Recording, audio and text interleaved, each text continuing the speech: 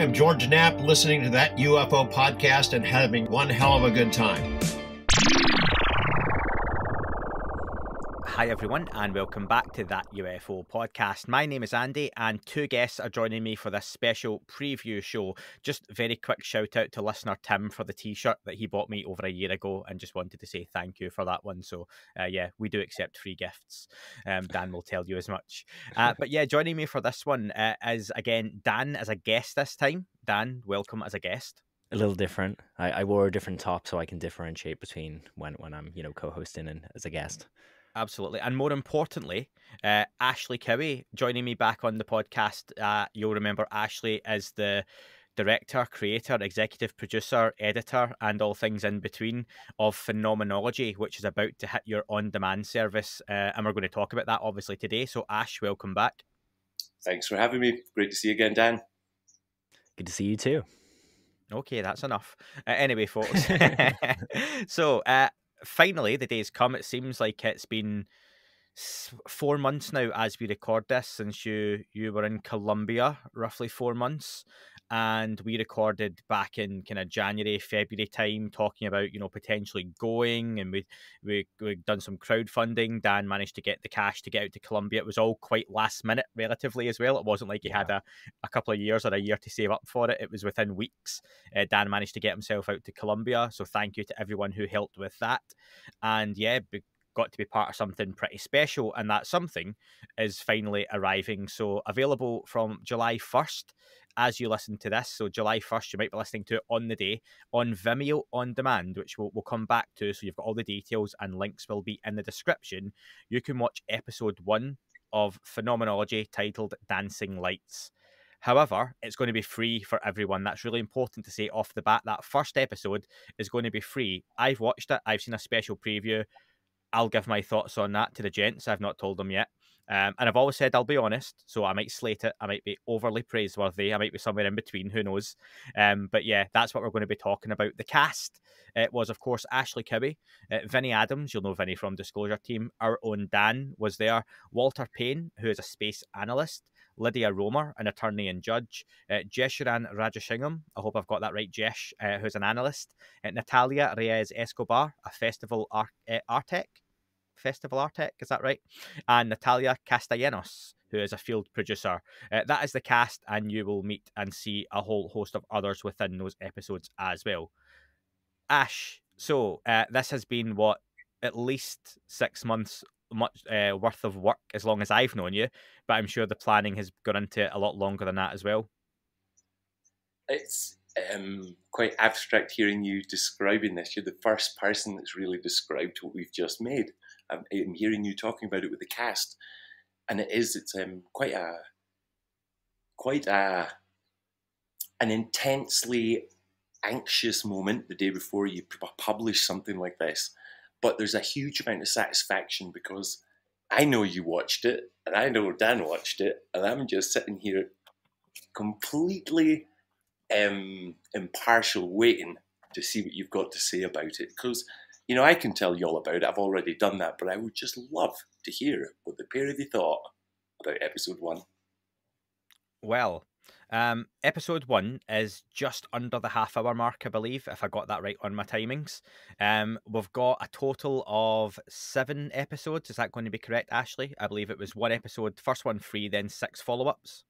I was going to email you last night when I sent you the link to the first episode. I should have said to you to always remember that what you're watching is the first of 7 episodes. It's not a movie, so there wasn't a start, a middle, and an end. It's what I call it's a slow burn, introducing people to not only the team, but to the environment that we're going to be playing in for the next 7 episodes. So, yeah, this free episode, episode 1, it features the entirety of the cast, but it's very much an interview-based show, so we can set the foundations for what's to come. Yeah. So, first thoughts, and it was my first notes. I'm not going to spoil what's in the episodes, folks. Again, like any documentary, any movie we review, we always encourage you to go and watch it yourself and make up your own mind. There's no excuse not to, especially for the first one when it's free, and Dan's in it as well. So there's always that, extra motivation. I've got it out for goodness sake, mate. So I've got it looks very professional. The camera work looks very professional. The backdrop is beautiful, and the music is very subtle. Now, I usually, within the first minute of watching anything, and especially UFO documentaries, I can tell how they're going to go, or at least if I'm going to like it or not. And I knew from that point, I don't think I'm going to slate this documentary, because there's a lot of things that aren't there that I don't like, and I was happy about that. And I've joked in the past, and Dan, you'll know, like I say, I'm going to be honest, that there are things I've watched that I've been like, I hate the music.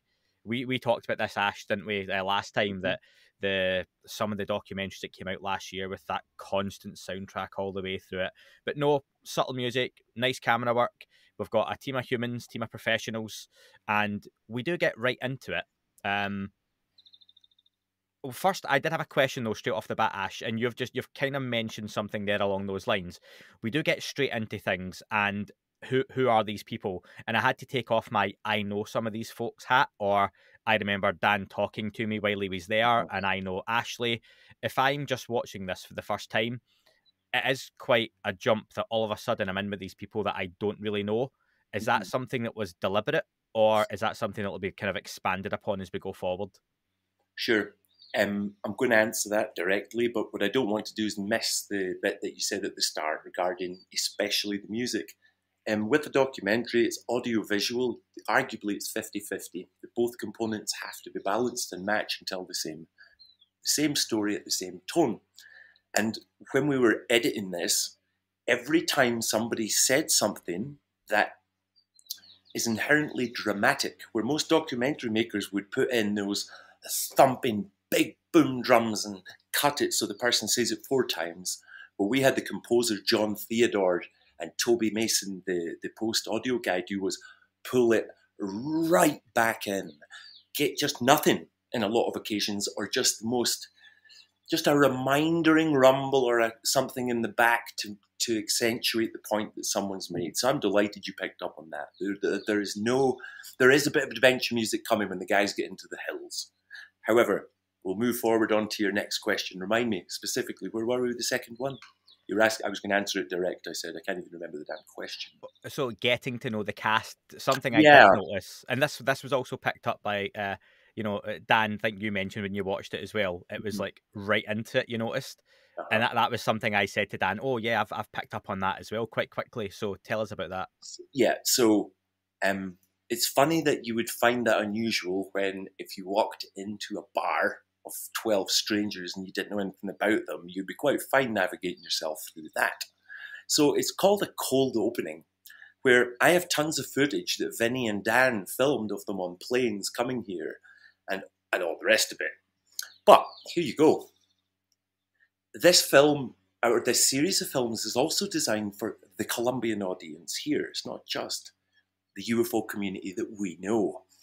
And the person who features in the first episode, who tells lots and lots of stories, to me is equally as important as us, as the researchers who feature in all 7 episodes. And what you're going to find, which is a relief for you, is that the opening of episode 2, it's all about us. It's the team talking about how they felt meeting each other for the first time. So as I say, I'm going to slowly build up the characters and them interacting with each other.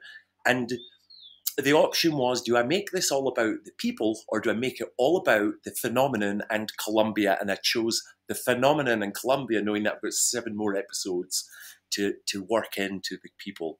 So yeah, those observations you've made will diffuse and dilute somewhat as you go through the season, as you get to know everybody. Mm-hmm. I'm going to bring you in a second, Dan. I'm aware you're just sitting there, so I will get to you, don't worry. That person you talk about, Ash, was Robert Tovar Gaitan. Exactly. I believe I've got that right. He's a filmmaker and journalist. And again, folks, he has a big part of that first episode talking about witnesses, different testimony. He talks about the reports and experiences and how important they are within the area. Mm-hmm. Something that this reminded me of, and again, Ash, to slowly go into what I thought about it. Mm-hmm. I was trying to think what type of documentary is this going to be. We've had The Observers from last year, which I wasn't too positive on. We've had A Tear in the Sky, which I wasn't too positive on, Dan, was I? But there were bits and pieces I liked. We then had the Aerial School documentary, which I was far more positive on. I get the feeling, just from watching that 30 minutes, it's more of an aerial phenomenon documentary, which obviously was very well received. And something that came to mind, Ash, is something you said to us back in those early interviews. So again, folks, if you're looking for the build-up and the background and the context, you can go back and check those out. I'll put them in the description. Was you talked about wanting this documentary to be as much about UFOs as about the people that were involved in bringing that team together and the people together, and I felt there was going to be a lot of that within it as well.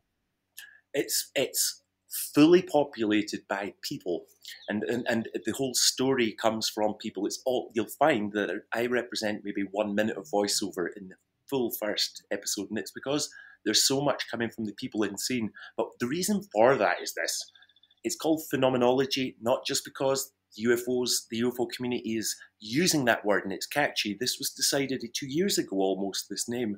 Phenomenology, when it was created as a movement by German philosophers in the 19th century, was not the study of Cartesian objects. It was the study of the structures of consciousness and how people perceive unknown phenomenon.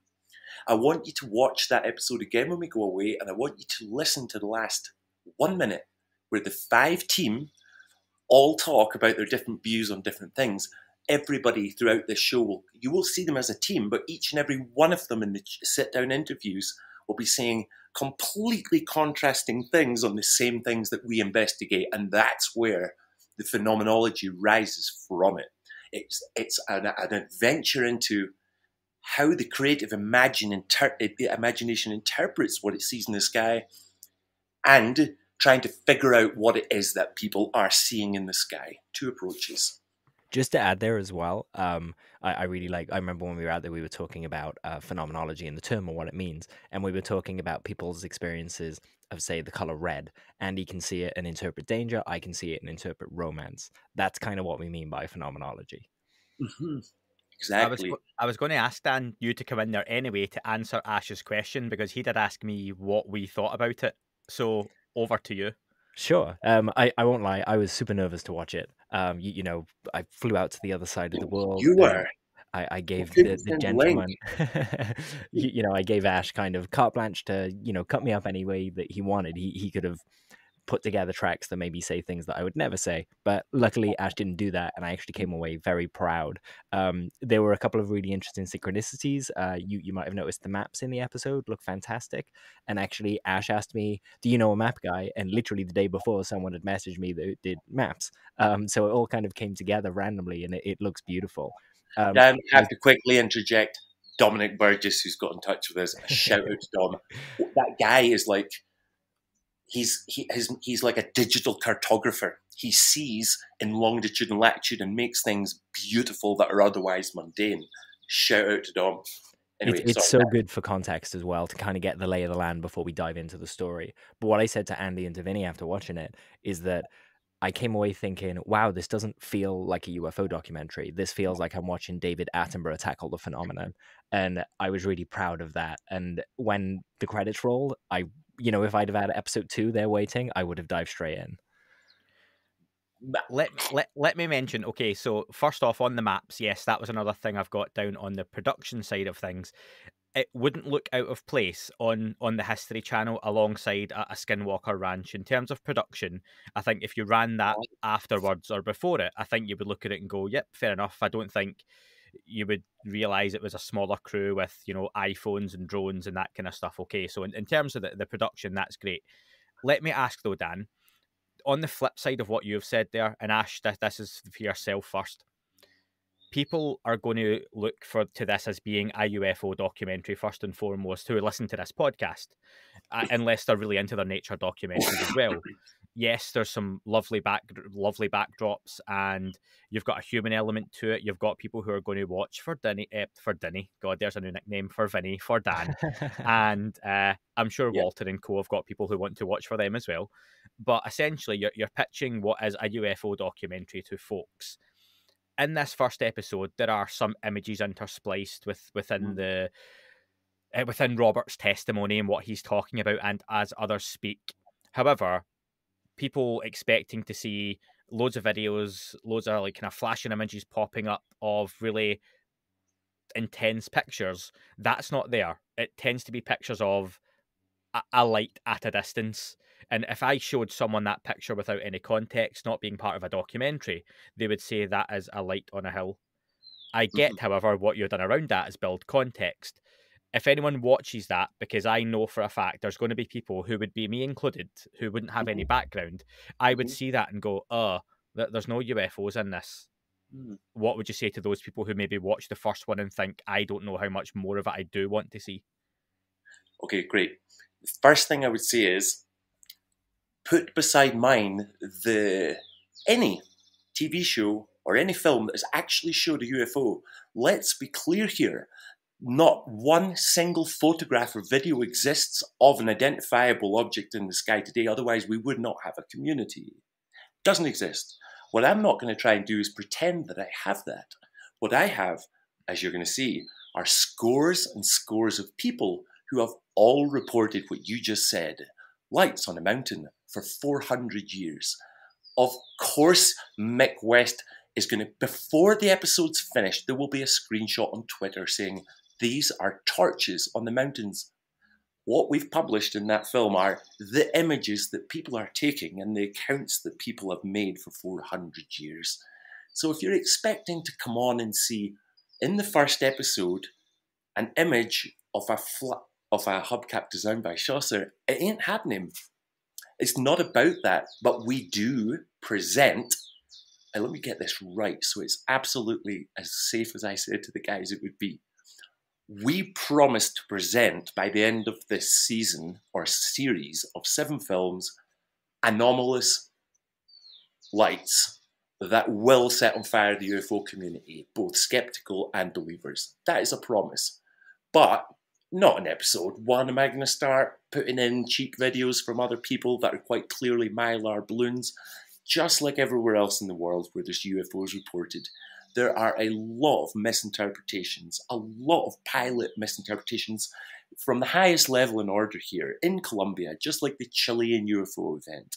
The highest levels of authority approved a UFO, and it was out in the community space for less than 4 days, and it was solved. I'm not starting to use all the old videos that exist here, the newspaper cuttings of things that nobody knows. We've got a team of humans exploring the Valley of the Gods, in which a 400-year-old light phenomenon exists.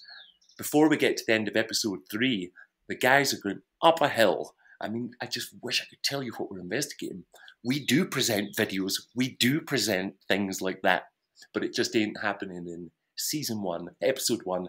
And I also don't want to make the show succeed or fail on my pre-publishing claims of it's going to be groundbreaking stuff and all this hype that just is. The hype in the UFO community is essentially a 6-inch nail in one's own coffin. You don't get away with hype, and I've been trying to be so restricted and reserved in regards to what we're going to show. And that's why I'm leaning on the people, the culture, the story, the country.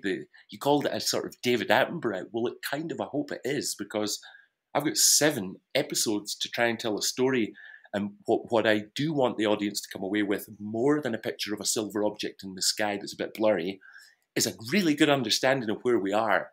This thing, the analogy you said, like it's like a history show, Skinwalker Ranch episode, is deliberate because, if I say to you Skinwalker Ranch and then say close your eyes and picture the mesa, you can do it in a heartbeat from the back and the front door of the ranch. Why? Because the graphical information and their drone work and their setting off the scene is so well. Well, I want to do that too. So you watched episode 1, which shows some photographs of lights on hills, which can be argued about, but there's not much talking about those lights yet. We don't do that till we actually get to the tops of those mountains, and we do.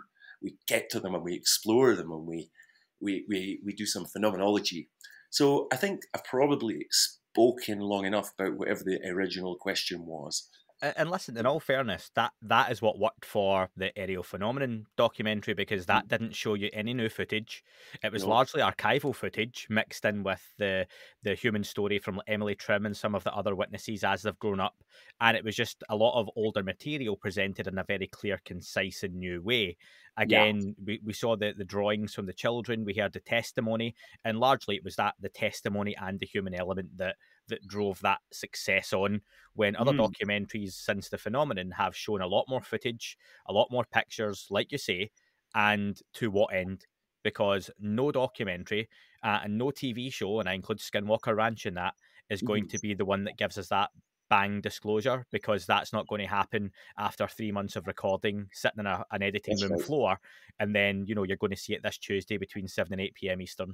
That's not going to happen. So, yeah, I think that there's no reason to say that success now has to be done, because documentaries like Aerial Phenomenon have shown the success can be there in the format and the storytelling and the narrative.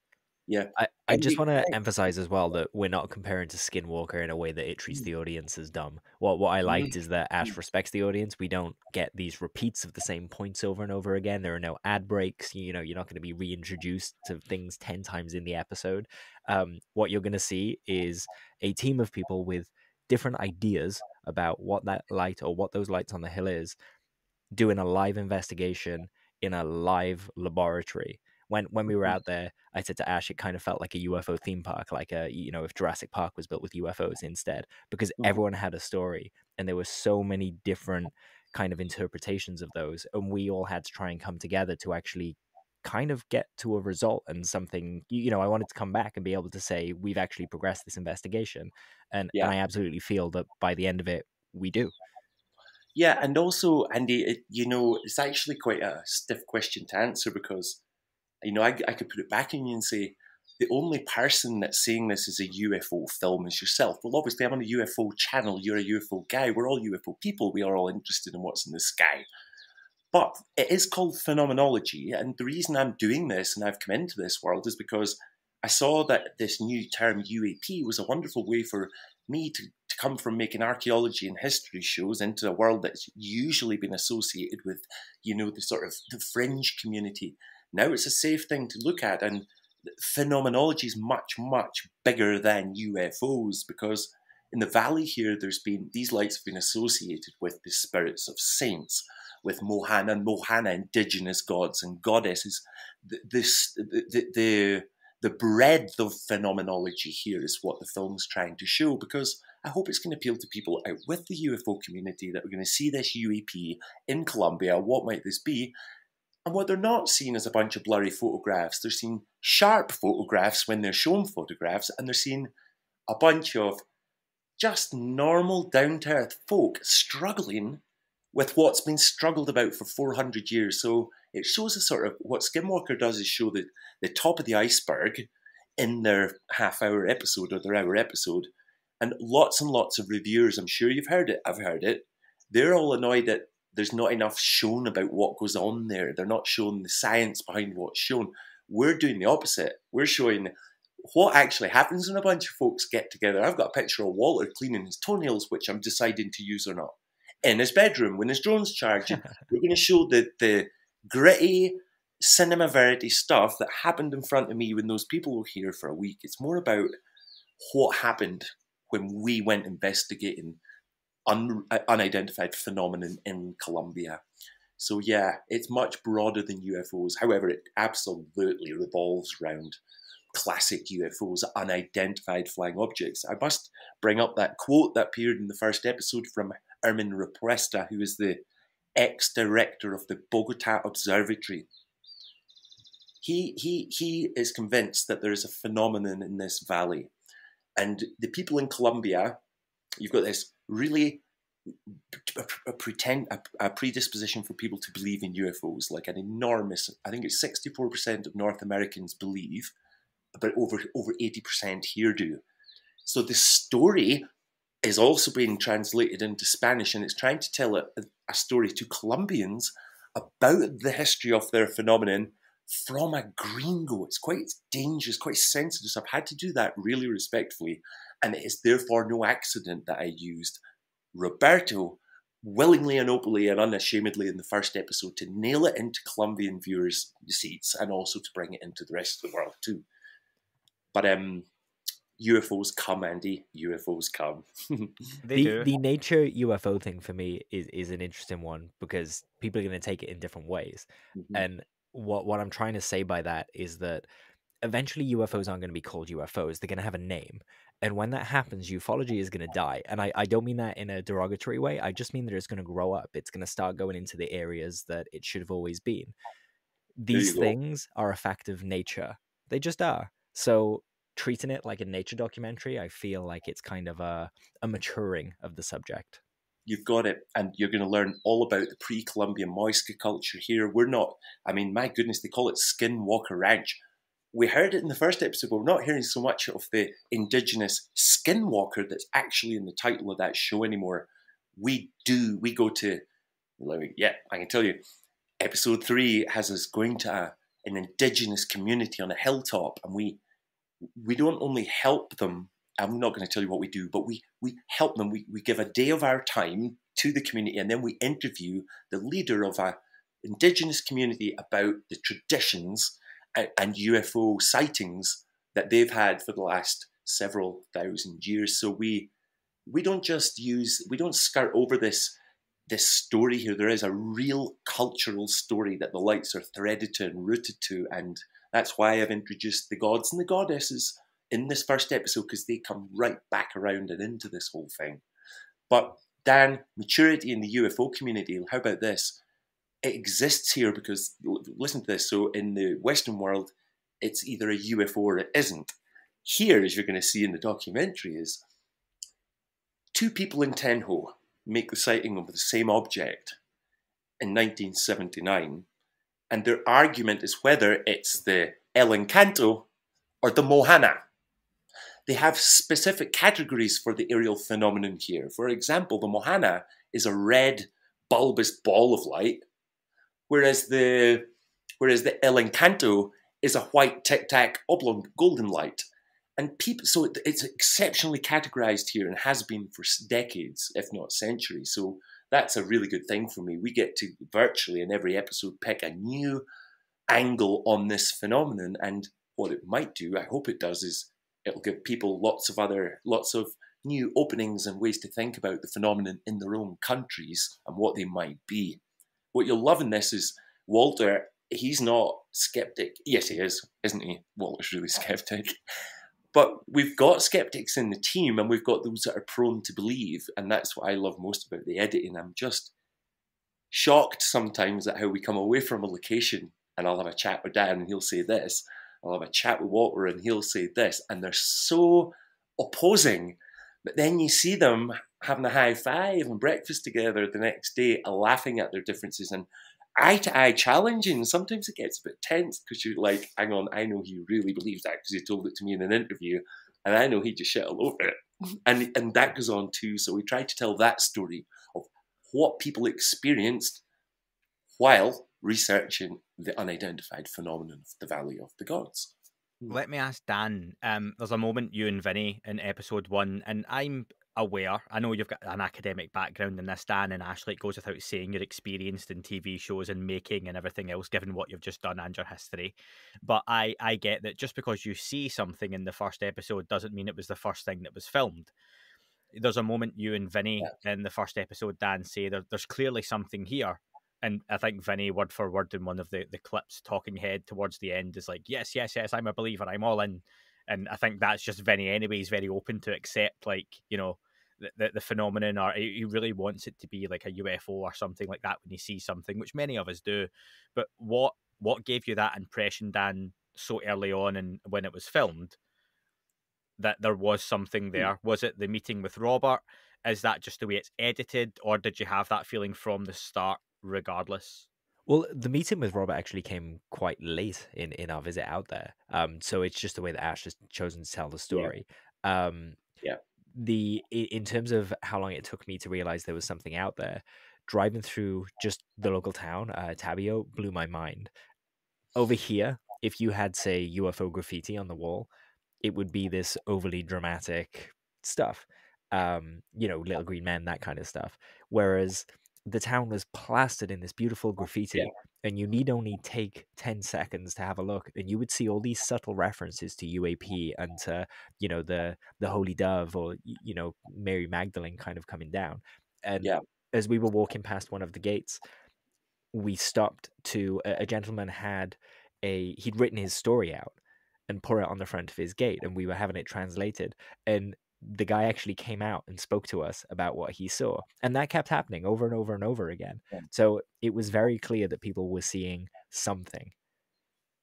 I've got to answer I'm going to give you a technical sort of addition to what Dan said there. The absolute truth is, there's nothing to hide here, is I spent 8 weeks editing an episode 1, and in which on the first day I stood up in this room that we had, and I told them the stories of the valley. I told them about the goddess Chi. I told them about the captain seeing the oblong going round her farm.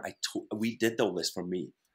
And this is what happened. I watched Caroline Corey's interview on one of the American podcasts, and I realised that having me speaking for 20 minutes in the first episode was a big, big mistake. Although I only had one option otherwise, and that was to go and use the interview with Roberto that we did, 5 or 6 days into the trip.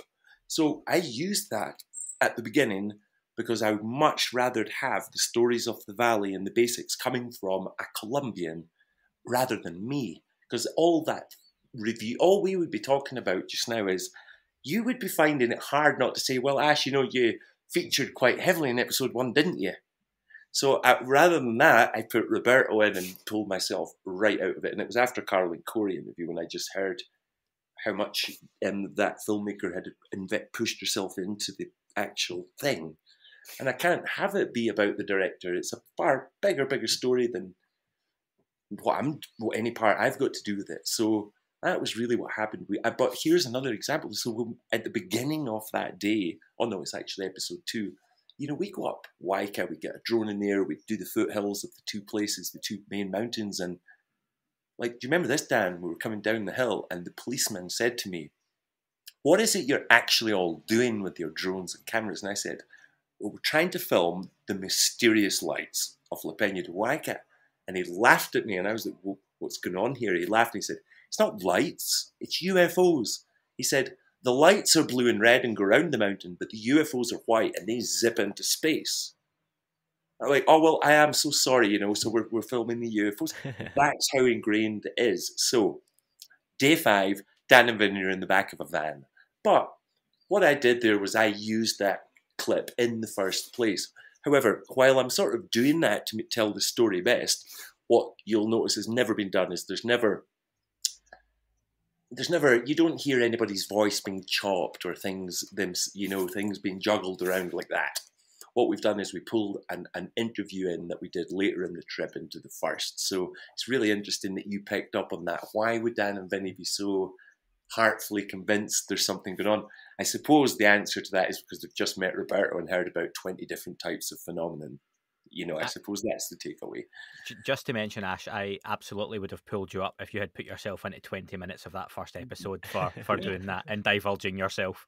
How about this? How about, you're going to maybe hate this, but I thought I'm going to do this because it's the truth.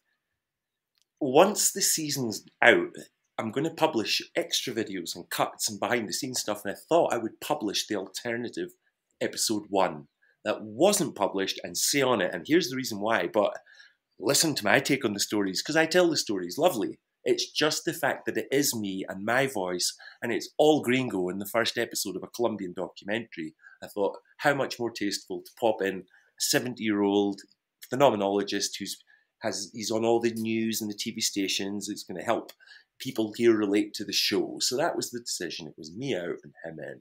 You keep saying gringo as well. I just want to put out there that a shaman blessed me as Ringo by the time I left Colombia. So I've shifted.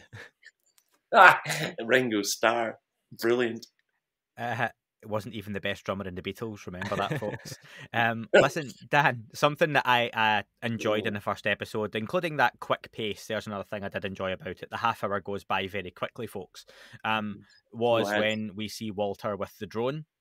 and he's clearly enjoys his technology. He had it's quite a quick shot, but you're all round the iPhone attached to the drone. I'm going to say it's an iPhone. Other phones are available, and that's something that a lot of people are crying out for within documentaries. One thing that was done well in A Terror in the Sky was the science aspect of it and the actual investigations that the UAPX tried to do, and that's what was successful, not the other stuff that people didn't like. So to see that there's going to be some technology again used within this, and I'll put this to Dan first, what other tech can we expect to see, or how is that technology going to be used throughout?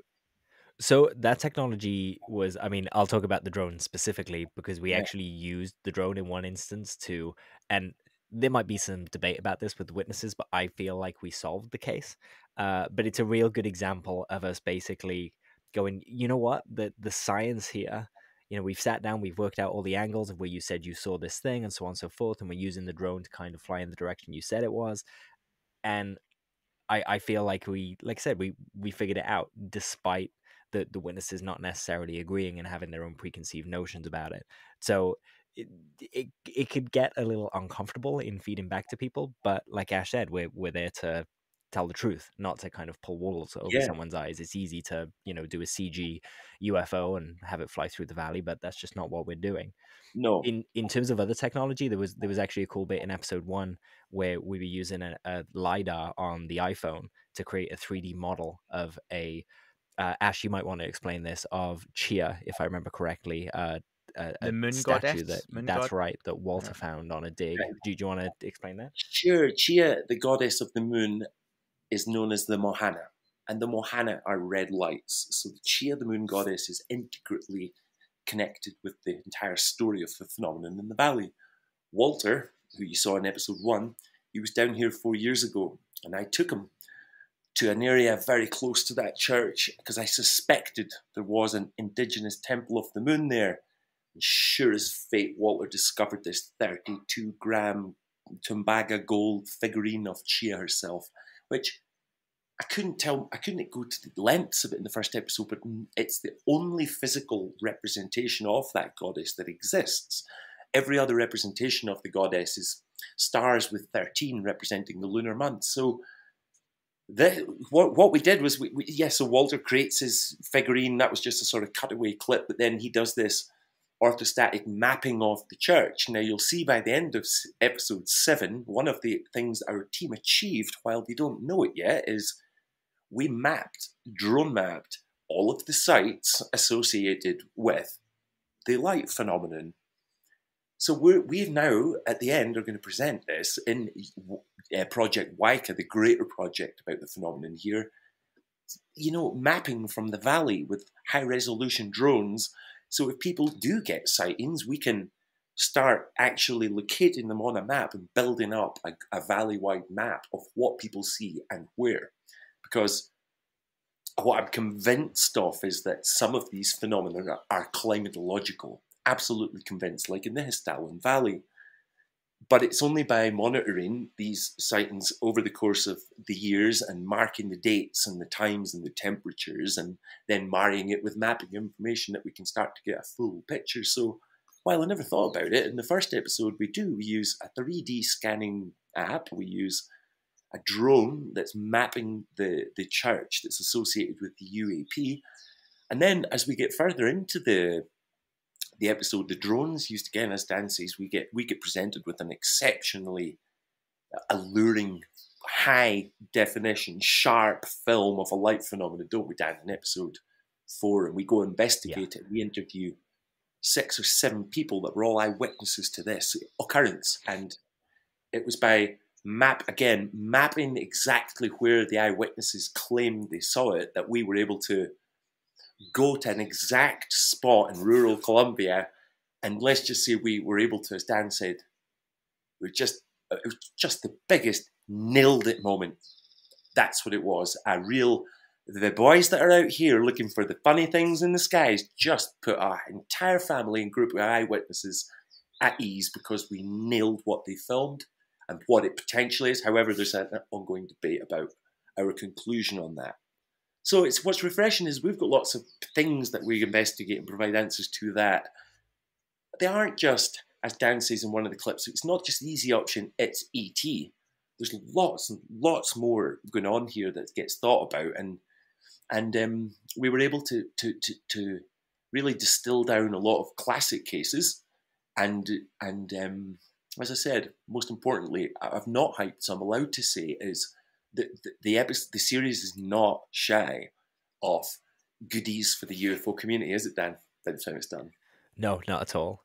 Some people listening to the podcast will know I have a kind of liking for the electromagnetic ideas, and we do apply those kind of maps that places like NASA have taken to some of these sightings, and come up with some really interesting ideas around it as well, which I thought was pretty cool. You know, you go back 20 years and you can't download an electromagnetic map that's current and apply it to your investigation, whereas we could fairly easily. Yeah, it's like for 400 years, this is one of the most magnetically charged valleys in Colombia. It's incredible, the natural light phenomena that goes on here. And one of the great things, just in the back of a van, Dan was chatting about overlaying a magnetic map on the valley. And he was able to discern with Walter that one mountain is in a positively charged area, and the other is in a negatively charged area. And you know what's really good with that is they downloaded an application, put it over Google Maps, and worked all this out. But you know, Andy, for 60 years, people in the UFO community have a tendency to use sloppy words like energy. Oh, there was an energy, or things like that. But what we did was we were able to say, no, hang on, there is actually a magnetic disposition in the valley here that could act like two anodes on a battery, and there could be some form of light charge between. So that's that comes in about episode 4 or 5 when we get deeper into it and when we actually go to the sites. What I'd like to do, it's going to read out as an adventure. It's the more it unfolds, the more adventurous it becomes, and it's not falsely adventurous. And again, there's no Indiana Jones music. It's really trippy. You know, it's that guy John Theodore is doing this beautiful piano and stuff instead of the doom doom doom doom doom doom doom. It's none of that. It's really thought-provoking. I want people to be able to watch it on a Sunday and not be offended. I want it to be welcome in people's homes and not be just this erratic, bombastic, knockabout, sloppy, general thing that's associated with UFO films. You know what it's like. There's a lot of disrespect going on just now to the UFO community by UFO producers. That's a fact. What I want to do is, in a month or so, once it's been out and it's had time to breathe, is get you back on and talk about it more openly once people have seen the episodes and the content's out there, and we can dissect it a little bit more granularly. Granularly, that's the word. Which would be good, yeah. Very difficult for me to say. What I want to know, though, is, and what the listeners will obviously want to know, they can watch the first episode for free. You've decided for Vimeo on demand, and this is something that's come up more and more as people get to know the process that directors like James Fox has to go through just to get something out there. It's not as easy as, oh, get it on Netflix. And it's like, well, yeah, that would be great, but that's not really an option for everyone. We heard that from Randall Nickerson on the Aerial Phenomenon documentary, how he had several different issues with suppliers and getting it out there and his thought process.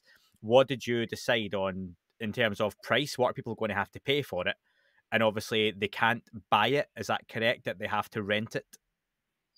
Yeah. Right. First things first.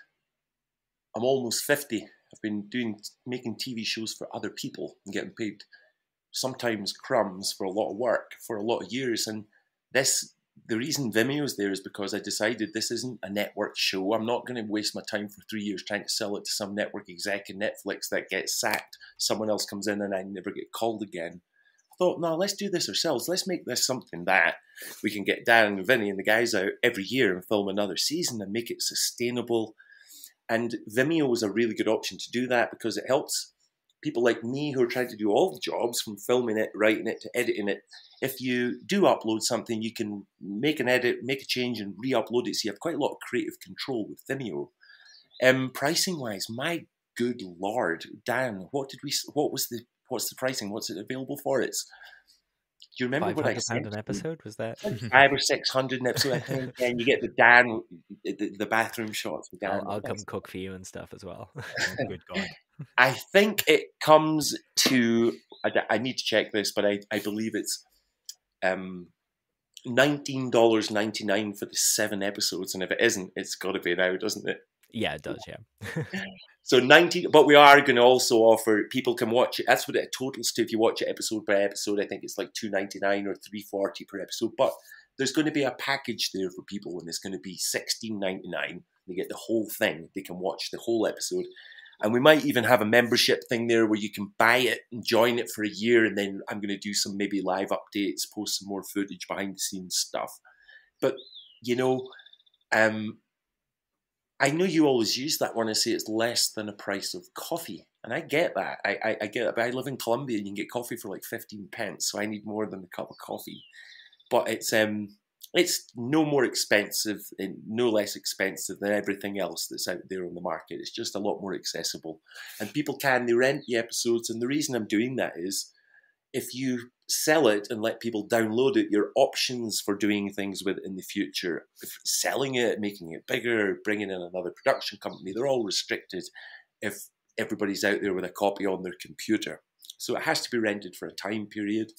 But as I say, people can maybe take this membership and they can watch it infinitely for a year and join the actual Phenomenology thing. So all that'll be explained on Vimeo tomorrow. But you're not going to be spending over $20 to watch the season. Okay. And one thing I know that's been very popular as a question for other documentary makers, you mentioned the bonus footage, and if someone chooses to rent it or get that membership, all that would come at the inclusive cost. Is that what you're thinking just now? Yeah, I've just got so much stuff that's been mastered, and there's music there, and the voices have been balanced, and it looks beautiful, but it just can't make the final episodes. But I'm not restricted by Netflix, who have this chance to put out 7 episodes and that's it done. That's not going in this editing bin they talk about. That's going public. So I'm going to offer something which is going to be almost within the course of the year. You're going to be getting as much content, extras, behind the scenes, interviews, because I've interviewed Dan and Vinny for hours and hours when we were out there, up in rooms. I always remember what you said, Andy. You had a problem with, I believe it was, I had already done it by this, but then you said you didn't like the fact on the Tear in the Sky documentary, they were in California, they're on the beach, but they've got fake backgrounds. And you said, your words were about 3 months ago, why couldn't they just have sat someone in front of a window with a nice background and just interviewed them and make it about the people? So I did that for hours, fortunately, with our guys. And, who has Dan or Vinny being interviewed for an hour? I've got that. So that's going to be really good for the UFO community, hearing what those two guys and the other people in the show actually think when they're pressed. And some of the stuff is quite pressing. You heard what I asked Vinny. I'm asking him if he thinks he's deluded. Is it an illusion? You really believe this? I give the guys a bit of a pressing from time to time. So it's good. I want people to see that they can answer questions when getting knuckled down, and it's very easy to interview people. You're in full control, but the guys put themselves out and vulnerable with me.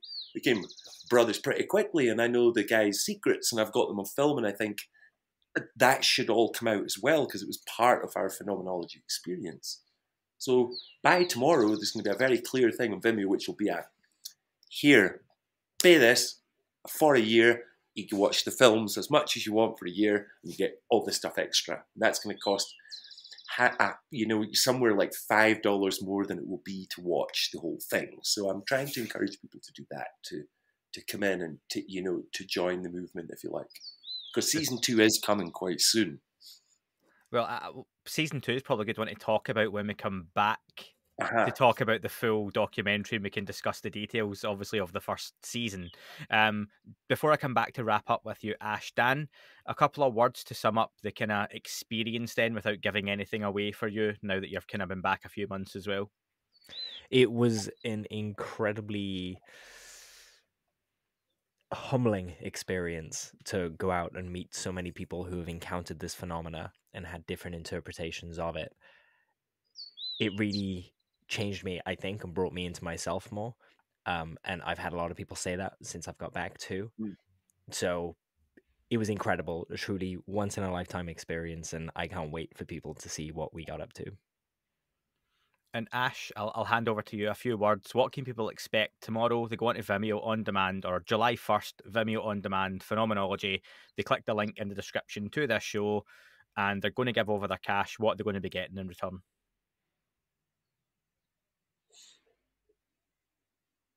Newfound respect from a UFO producer, a guy making a films that you can watch, and not at 1 minute are you going to be picking your skin or asking yourself, how can they come to that conclusion? How can they say that? That's not based on what we're doing. Is telling a story. They're going to get one of the best stories told in the UFO community, because it's entirely, in its entirety, original, if it's nothing else. What you're going to get is an original story about aerial phenomenon, unidentified for 400 years, that's not been told before. So that's what you're getting, a brand new UFO story. So that's from July 1st on Vimeo On Demand. You can get Phenomenology. Episode 1 is free, remember, titled Dancing Lights, and then pick up the rest of those episodes for the price that Ash said, around about $16.99 or $19.99. Sorry for the folks who don't have dollars, you can work those out yourself. But again, you'll get all that extra content and stuff as well, as and when it comes out. And I'll get Ash and Dan back on, and maybe some of the other cast in a month or so, once it's had time to breathe, once those episodes are out, once more folk have seen it, and we can discuss it. Ash, I think you want to come back in. Yeah, I just thought of something. I'm sitting here because you're on the podcast and somebody asked me the most essential question, which is, how much is your documentary? Do you know something? I just realised there. I think that just about shows you everything in this film, where I myself do not know what the cost is. It is the last thing this is about. And I'm not going to say we're doing it for nothing. Of course, we've got a lot of money to try and make back. But it's just so much broader than the usual UFO film or show, which has to be and is all about how much it makes. This is a story for the story's sake. You know that, Dan. This was the most grassroots film that I've ever made, that you've probably ever been involved in. I know you've been involved in TV and stuff before, but it's like just so real compared to the other ones that are out there for the dollars. And as you said yourself, which I'm amazed and delighted about, is that, that you're saying the quality maybe even comes close to something that's getting $1 million an episode budget by History Channel. That is great. So you've told people what they're getting, which is a quality show, and I'm telling them it's an absolutely new and original story. It's like Columbia's Roswell. It's something that's so ingrained here in the culture, but nobody's heard about these dancing lights yet. Please check it out, folks, and let us all know what you think.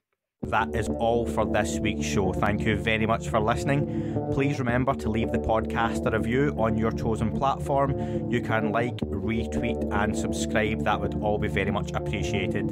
The shows are being uploaded onto YouTube as we speak more and more. You can sign up at patreon.com/That UFO podcast to access the shows ad-free as well. Please get in touch on Twitter, Facebook, Instagram, That UFO podcast. Of course, on Twitter, it's at UFO UAPAM. And again, folks, as always, keep looking up. You never know what you might see.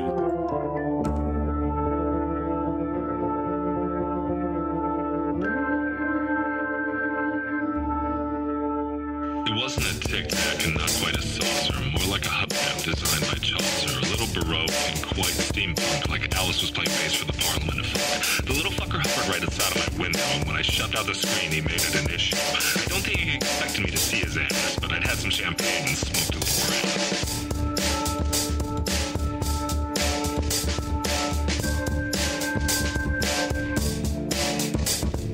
Meditative game of state full on meta. I can't imagine how it could have been any better. I got to the top of the stairs and there he was. Like, you awake? I was about to abduct you, cuz.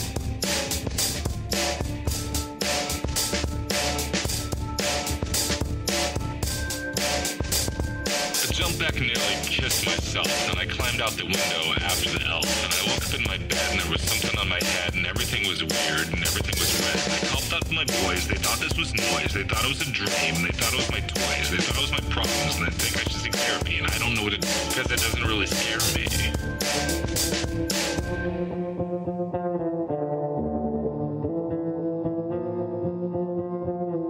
If you really want to know who I think I'd be, I think it's you and me and us and we and him and her and that and she and that thing over there and what's that, Jake?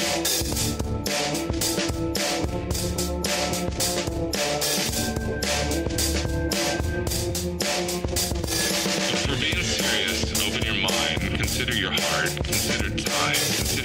face, consider your lies, consider your life, consider your eyes.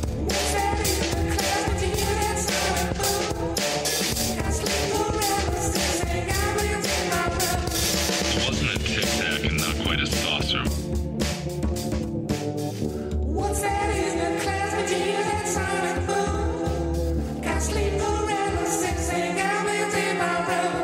It wasn't a tic tac and not quite a saucer.